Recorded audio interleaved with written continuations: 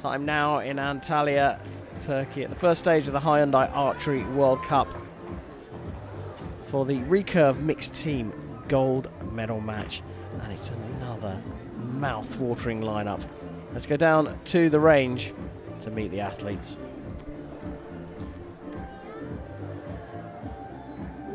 On target number 1, representing Chinese Taipei, USA.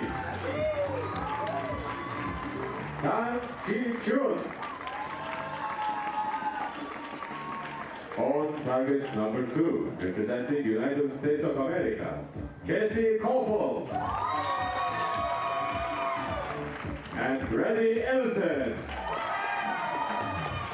And the line judge for match is Clarence Cesar. Well, here we go. The last of our matches in this first live session of 2 today.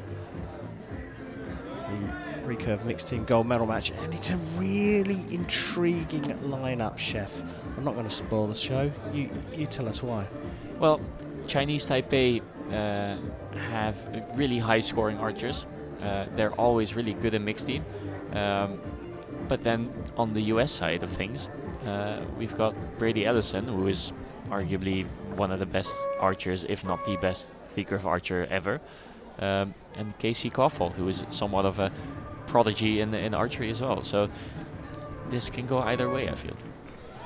Yeah, Koppel claimed her first ever stage gold medal in the mixed team with Brady Ellison, but Brady is pretty honest about his form in the mixed team competition. Feels like he's playing second fiddle, but starts with a 9, a good sighter. Yeah, historically Brady hasn't been as high scoring in mixed team as he has in, for instance, team or individual. So often he relies on Casey to shoot very many points, or another female archer. But I mean, Brady not shooting at his best is still probably better than 99%. Still pretty good, yeah. Team silver at London 2012. Followed that up in Rio with a team silver and the individual bronze for Ellison. And here, Han Ji-chun starting off with a 7. Yeah, and he is adjusting his sight, but not really as much as you would if you were certain that that 7 was due to sight setting. 9. But I'm getting the feel, just by looking at the target and looking at the flags, that there is a little bit more wind than it seems if you look at the archers on the line, because just around the venue you can see everything wavering about, but the venue itself doesn't show much. 7.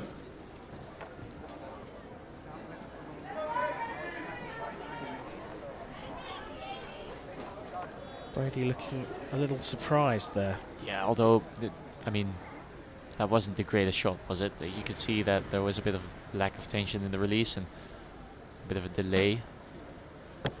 8. And I think it might have to do with that wind that we were talking about earlier. So if being different down at the other end of the range. Yeah, and also if there is a little bit of wind on your bow end and it suddenly drops away, then you're more prone to, you know, drifting off to the right. In his case. Yeah, Tang with an 8. It appears, at least to us, that there's a little bit of wind there, but the 10 was what was required for the set points, and that is exactly what Chu Yiqing has done. But a curious start from the pair, and the arrows flying in different directions as well. Yeah, it's interesting to see. We saw a similar thing in the previous match where target 1 is mostly hitting left stray arrows and target 2 is hitting him on the right. So I wonder if there's a bit of a difference there on the line with the wind coming over the stands and maybe affecting the one target in a different manner than the other. 6 times now. 5 times Chinese Taipei has tested in USA.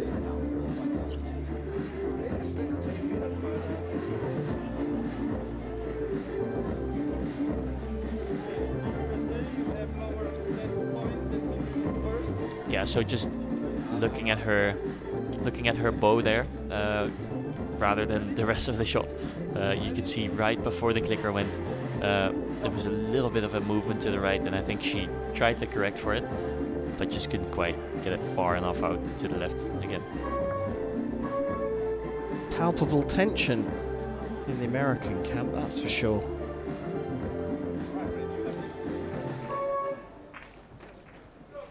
Not the highest scoring set, but it's gone to Chinese Taipei.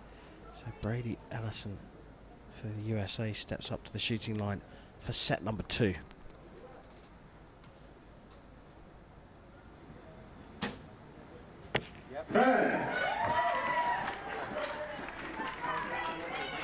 Like his release today so far, I mean, I've seen 3 arrows now, but he's plucking the string a bit more than maybe what I'm used to seeing.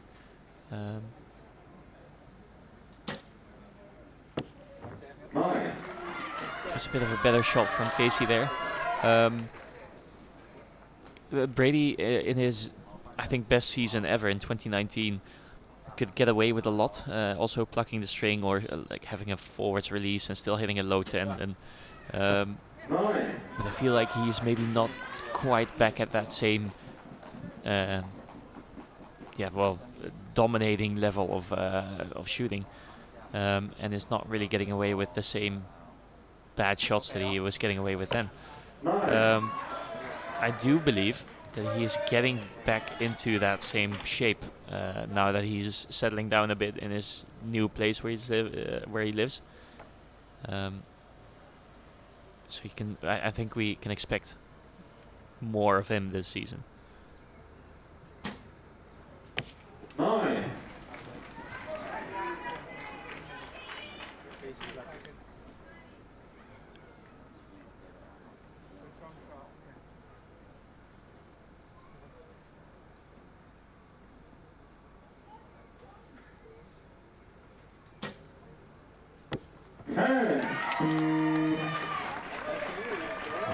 Almost all the time used there, but a 38 is the result. Chinese Taipei need 2 10s to draw the set.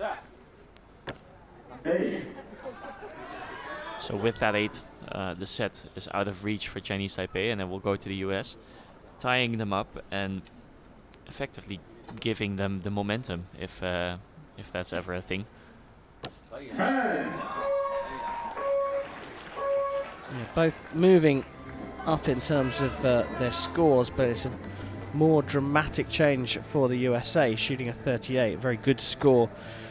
You're talking about Brady in his heyday, 2019 being his most successful year, but there's just one thing missing from that trophy cabinet, isn't there? And that's perhaps why he's still plucking away. Yeah, well, if it is even that one thing, I feel like he also just has a love for archery, and that's what's also keeping him in the sport. But I think the one thing you're referring to is this gold medal at the Olympics, because it's the one thing that he doesn't have. He's a world champion, he has World Cup finals, he has a very well-filled prize cabinet, but yeah, the Olympic gold medal is what eludes him. Yeah, he's got other Olympic medals, but I'm pretty sure that you don't have to go too far to the back of his mind to dig out that desire for gold in Paris.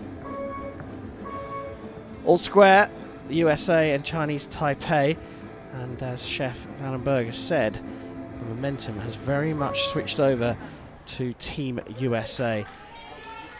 2 apiece, set number 3, Brady Ellison up onto the shooting line for the USA. And what's interesting to note about the US team here is Brady will get off the line here, and he will have something to say to Casey about what he noticed. So you can see him immediately communicating to her where he's aimed, why it's hit at the place it's hit, and then she knows what to do with her shot. 9. And I think that's one of the key things in mixed team, but also in team in general. You need to communicate. If you don't communicate, you're not a team. You're just standing there as 2 separate archers, 2 individuals. And I think if you want to make a difference in a mixed team match, you need to communicate, and you need to communicate in a very clear manner.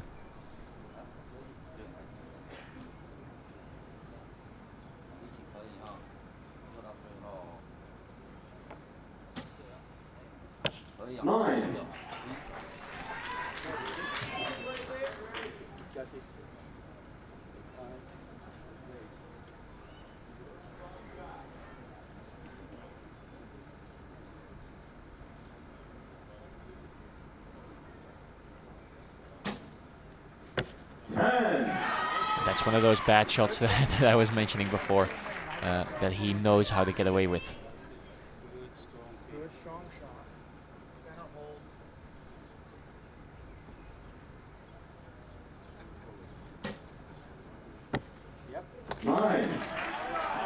So the same situation as previous set.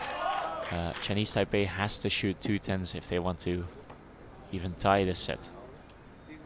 Yeah, second 38 for the USA. Yeah. In the previous set, he shot a right 8. Now he's just out, which is a pity for him.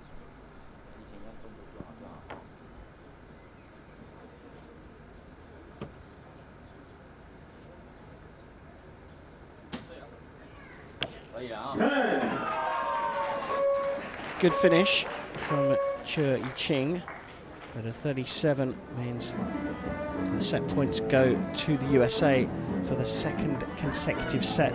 Chef, we've discussed this match before, and I said I wasn't really entirely sure what to make of it. Were Chinese Taipei going to run away from the Americans? But by their standards here, they perhaps underperformed. Yeah, I think they're still, or maybe not anymore, but in the beginning of the match they were looking to, you know, get a hold of the wind a little bit and get a hold of the venue. And I feel like the USA just did that a bit quicker than Chinese Taipei did.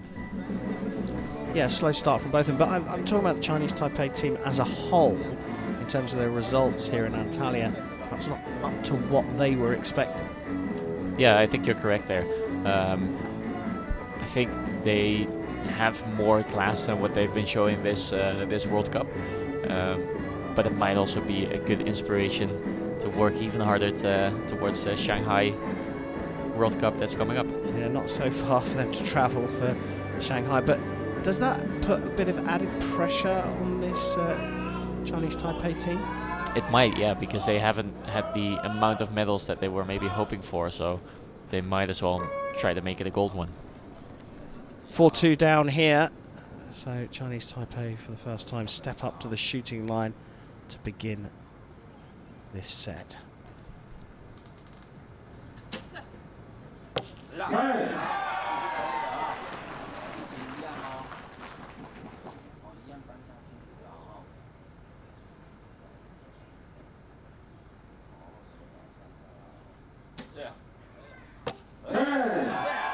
It's a beautiful shot as well. Where's this come from? Just when they needed it, they put down 2 10s and pressure switches over to the USA.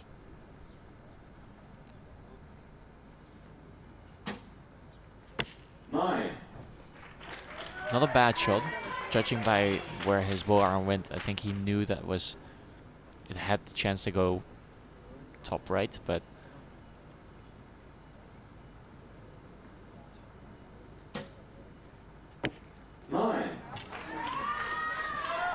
see, now they're not far out of the 10, so they're shooting good shots, but they are trailing by 2 points, and it's a similar situation as last set where the Chinese Taipei team had an arrow that was 1 millimeter out, and that made the difference for them losing the set. So it's a very interesting sport in that regard, where you don't even have to be much worse to make it look much worse on the scorecard.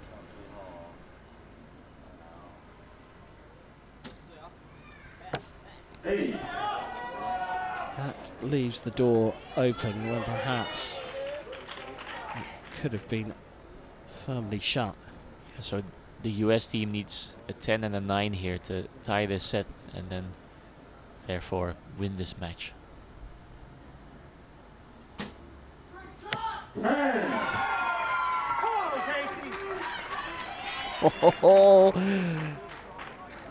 Pressure is on Casey Calfold here. A 9 to level the scores in the set and get the single point they need for gold in Antalya.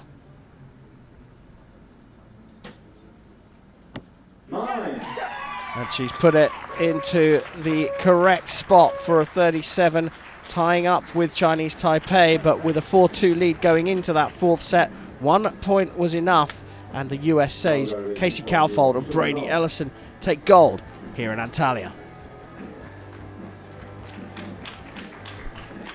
It was a slow start from both teams, but the USA just came good quicker.